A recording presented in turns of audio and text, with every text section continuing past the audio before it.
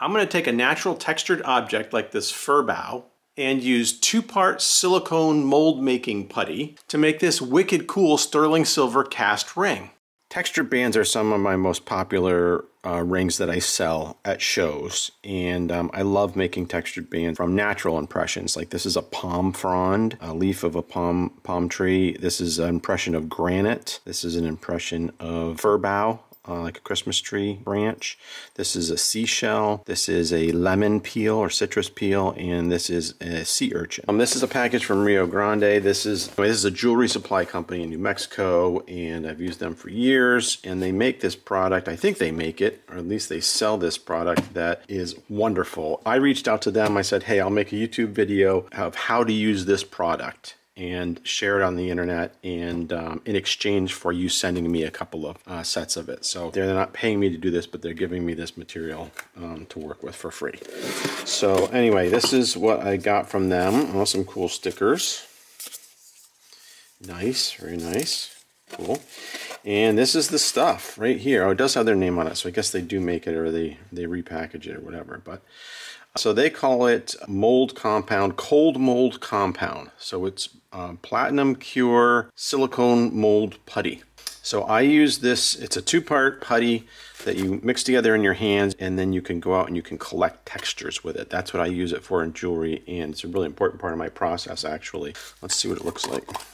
Oh yeah, okay. It's the packaging has changed since the last set that I got. Oh yeah, so we got this white sticky substance and a purple sticky substance. Let's start in the studio here and just go over a few kind of how to work with this material before we head outside. We've got a lemon here with kind of a rough texture, so we'll start with that. Working with this stuff is actually pretty simple. It's a 1-to-1 ratio, which means you need 2 equal-sized blobs of this material, and I just eyeball it. I look pretty close. I'm pretty stingy with it. Obviously, the smaller amount you work with, the longer it will last. You notice that I got a little bit of the white first compound in this container of the second one, which I think is probably not a good idea. It may actually harden up inside the container, so whenever that happens, I take care to kind of pick it out. But after you do that, you want to make sure you don't mix your lids up here. If you do that, the same thing, you may have a premature hardening problem with the two. But so now we mix the two together, knead the 2 blobs together until they make a kind of a homogeneous, kind of a light purple color. And you really want to mix it pretty thoroughly so that you don't have any issues with things not curing later on. All of the different sets of this 2-part silicone mold making putty that I've used in the past has had very short working times, like 3 or 4 minutes.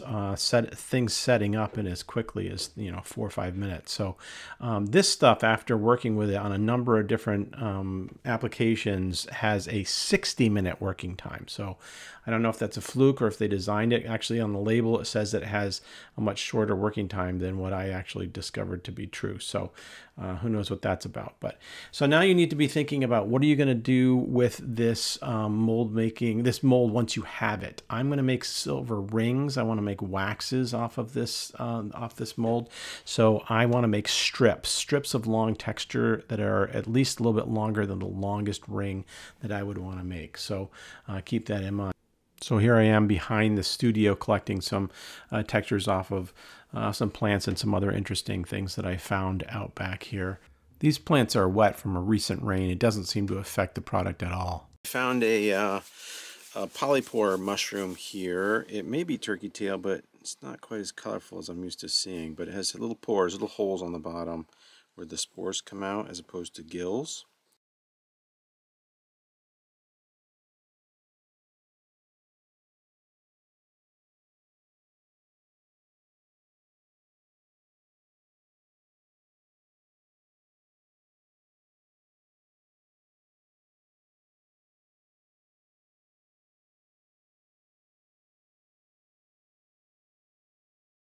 But peel that off too. Ooh.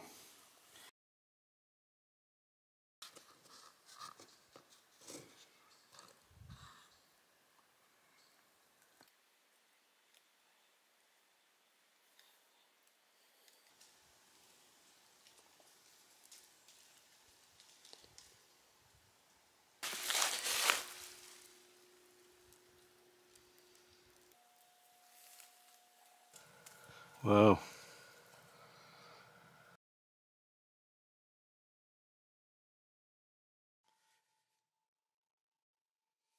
Okay, so for this texture collecting session, I got some good stuff. This is like turkey tail mushrooms, lemon peel, the Bose speaker.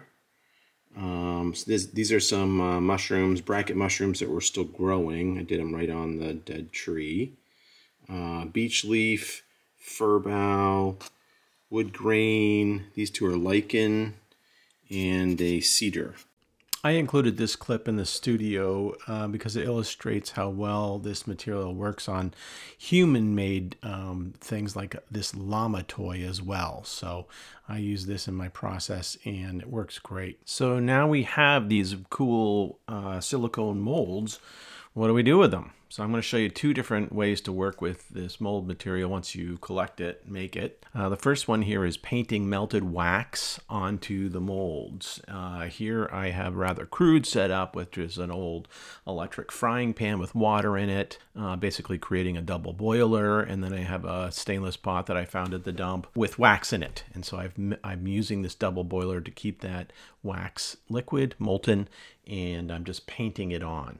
The problem that I have with this process right here, this is actually really effective, but the biggest challenge that you will have doing it like I'm doing here is air bubbles. Air bubbles get trapped down in the deeper parts of the mold and you won't get a complete cast. I have since purchased a electric wax melter, which they use for like hair removal, for like doing Brazilians and stuff. On Amazon, it was $30. It's digitally, you can digitally set the temperature on it, which is much nicer. You don't have to kind of monitor it.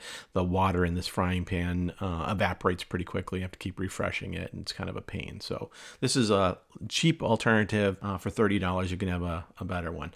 The wax I'm using in this pot, by the way, is basically reject injection wax, sheet wax, sticky wax, paraffin, beeswax, and whatever I had laying around. The thickness of the wax that you're applying is really important. You need to be thinking about how thick you want your finished silver piece to be as to how thick you apply that wax.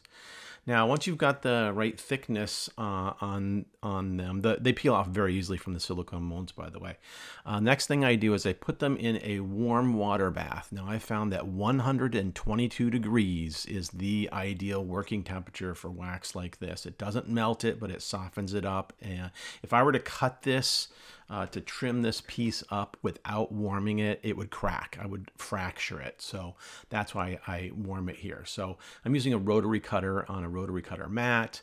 And trimming them down to close to the width of the finished ring that I want to have. I'm cutting them wider than I want, a little bit wider, because I can always remove material later on after it's cast. But and then I flattened it out with the heel of my hand, which I'm not showing here. Next, I'm warming the pieces which I've cut to length. I'm making size 11 rings here, so I have a size 11 metal mandrel there, and I warm the wax up. I wrap it around and then just tack it with my wax pen. I'm using sticky wax to connect the two sides together. A much better way than using the parent wax that's there. That sticky wax is amazing stuff.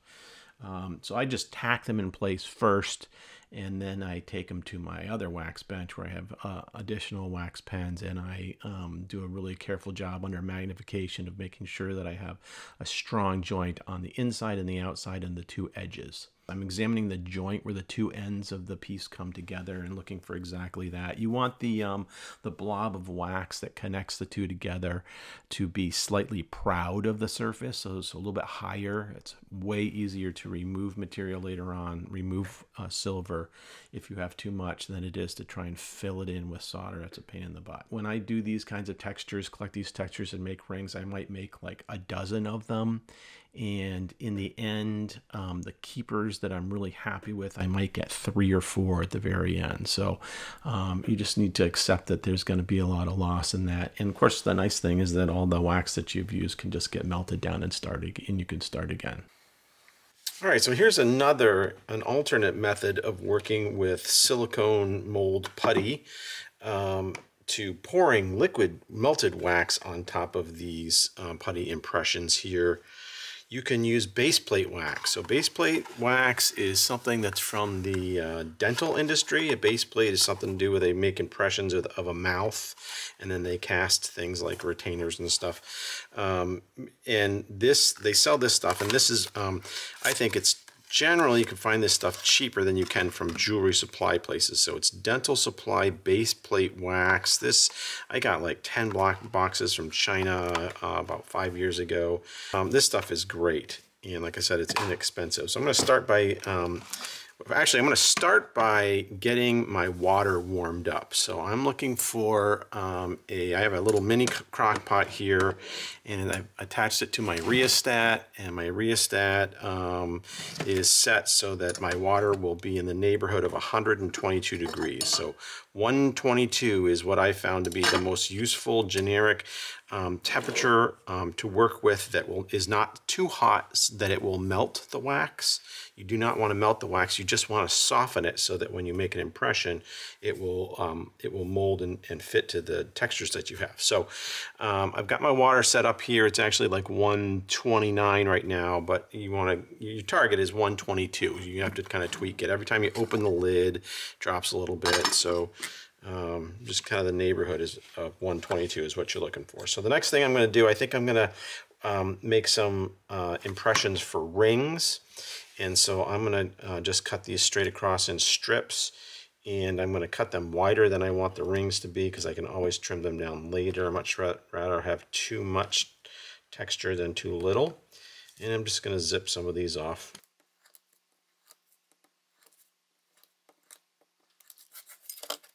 Now the nice thing about using water that's the right temperature is at 122 degrees is they will not melt. So I can just toss them in here, and I can leave them in there for 10 minutes, and they're not going to fall apart or melt because the water is not too hot.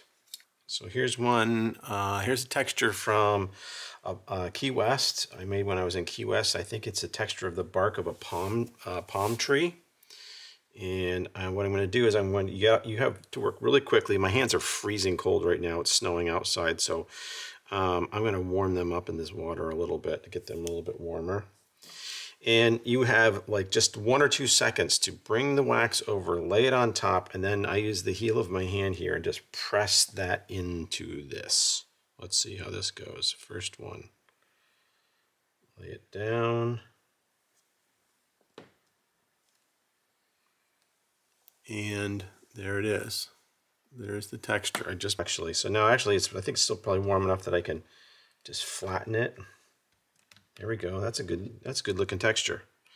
So I'll set that aside. Now for every one keeper that I get, every texture that I make that's a really good one, I probably make 4 or 5 that aren't so good. So don't get stressed about that.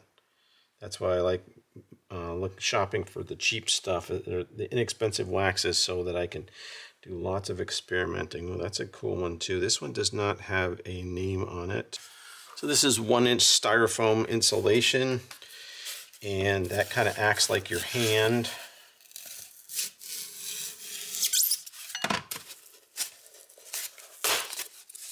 That'll work, maybe. And we'll try that on here. So the idea is that I'm going to put the wax on here and then press with this, and hopefully I can get a better press than the short section of my palm. Okay. Boom and boom. That's a little bit better, actually.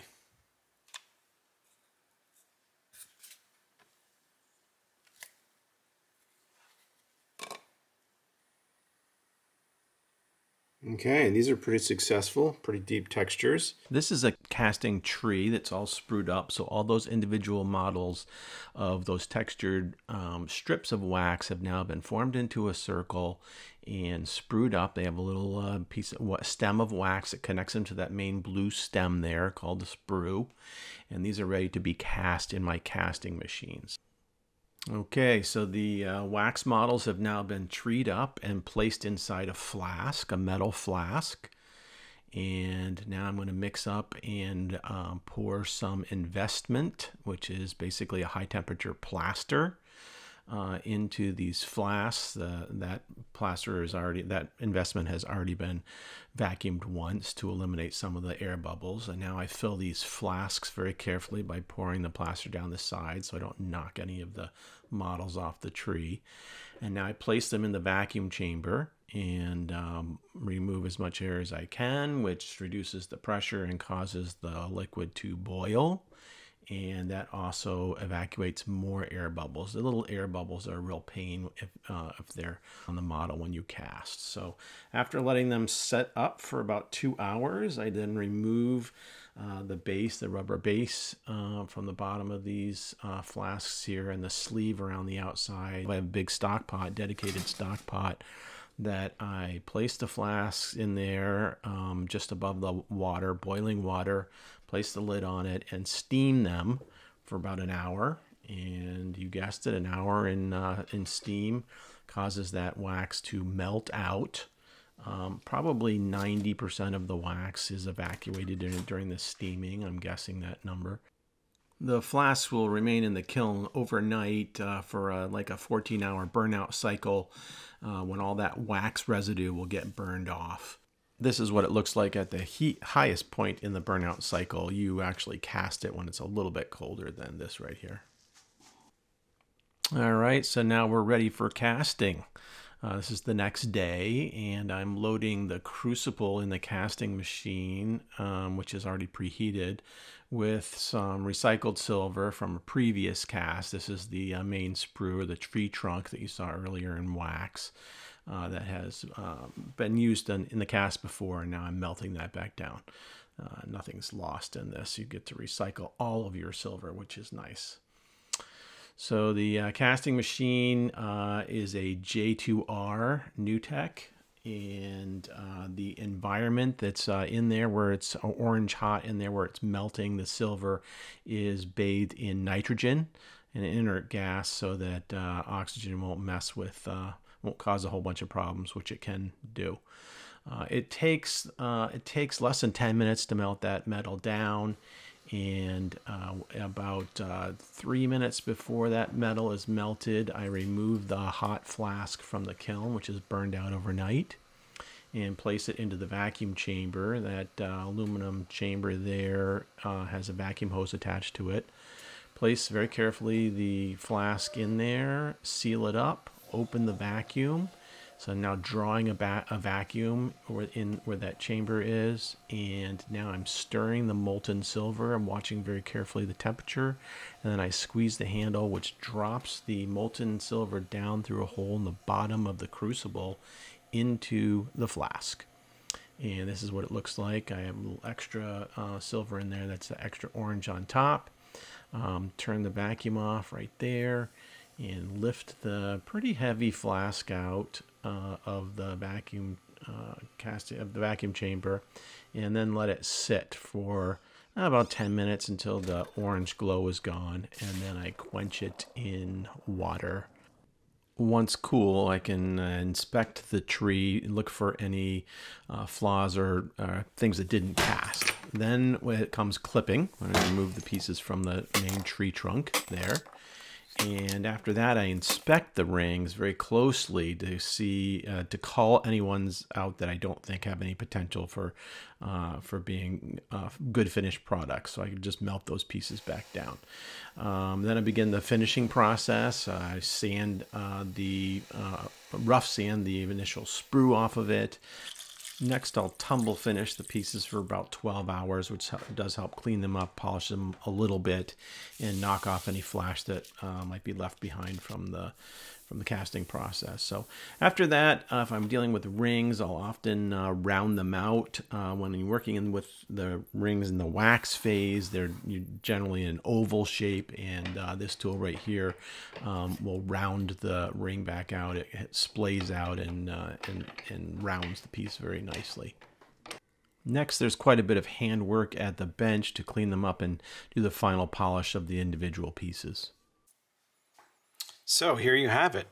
5 rings made from 5 different textures that I collected. I've got 3 lichen rings, a fir bough, and a tree trunk of a palm tree.